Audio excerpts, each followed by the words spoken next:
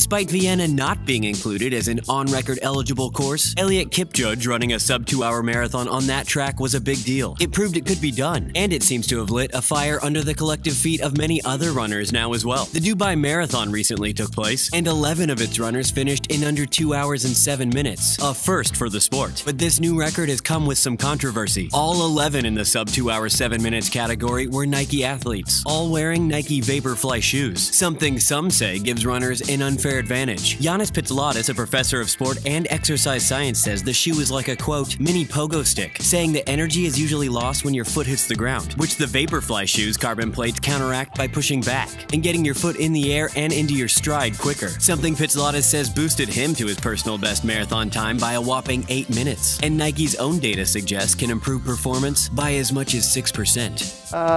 And the consequence of that, and we've been warning about this for some time, is that eventually what we're going to see in the sport is going to be a race between the manufacturers rather than the race between the athletes.